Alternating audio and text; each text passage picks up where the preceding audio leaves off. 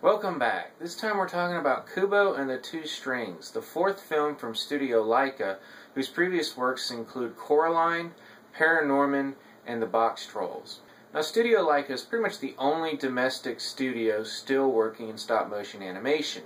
And frankly, if the medium was going to have a standard bearer, I can't think of a better studio than Laika, because their films have been really, really good, from starting with Coraline all the way through Box Trolls. And one of the common links has been strong, compelling storytelling and beautiful stop-motion animation, both of which you can find in Kubo and the Two Strings. Now, this film is set in ancient Japan and is told as if it is a legend of old. I believe it's actually based on an original story from the screenwriters, but the film does capture that mythology feel, and that seeps into the characters and the events of the story.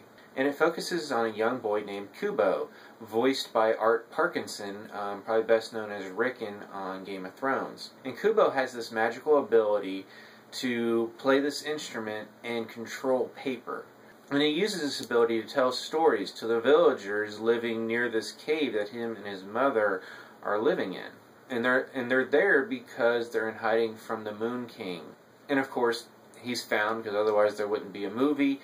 And the king sends his daughters, called the Sisters, voiced by Rooney Mara. Kubo is forced to go on his own quest, like the stories he tells the villagers, in which he has to go reclaim this mystical armor that will protect him from the Moon King and his minions. And along the way he meets a monkey voiced by Charlize Theron and a beetle warrior voiced by Matthew McConaughey in his first ever voice work. And I have to say, like Laika's previous works, I really, really enjoyed Kubo and the Two Strings. It's a beautiful film, first of all. The stop-motion animation is wonderful. Pretty much everything about this movie is just simply beautiful.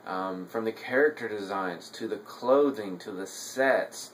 And then there's so much involving paper, because that's Kubo's ability, and how that works into this stop motion is just amazing. What they're able to accomplish in this movie is just unbelievable. But aside from the visuals, the storytelling is actually very strong as well.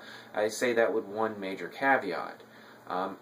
There is a story archetype that I'm not a fan of. I've never been a fan of, and that's what I call the scavenger hunt. And that's where our heroes have to go collect a certain number of items so they can face the big bad guy at the end. And typically they don't really work that well for me. And the major problem with those films is the amount of time they have to tell their story. You need so much time at the beginning to set up the characters and the quest. And then you need so much time at the end to have the final confrontation, you have the big battle, and you have some kind of denouement at the end. Which does not leave a lot of time in the middle to have your quest. There's only so much time to have the little mini adventure to capture each item, and then have a transition where it actually still feels like a quest and not just a series of vignettes building up to the end.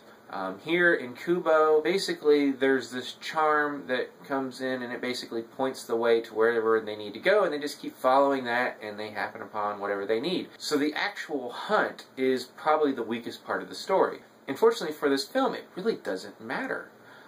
Because the actual hunt for these items, the hunt itself, is probably the least important part of this story and what you're going to get out of it in the end. What's much more important is the characters and the emotional journey that Kubo and his companions are going on as they learn more things about themselves and about the reason for this quest.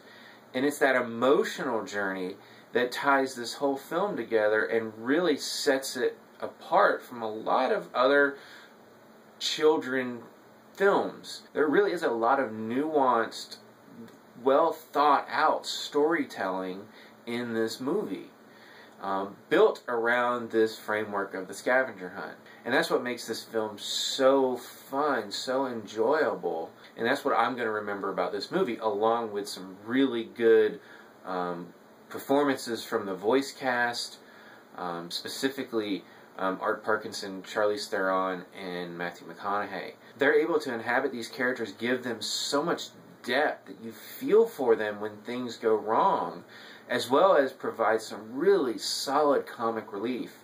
And this is a movie that really does actually need that comic relief, because there are some really heavy things that are happening in this movie. So yeah, I highly recommend Kubo and the Two Strings. Wonderful voice cast, very surprisingly deep and thoughtful storytelling, and just downright beautiful animation. So if you have seen Kubo and the Two Strings, let me know what you thought. And what's your favorite Laika film? Any of the four, I would like to know. As always, you can subscribe to my channel, check out some of my other reviews, and until next time, I'll see you at the movies.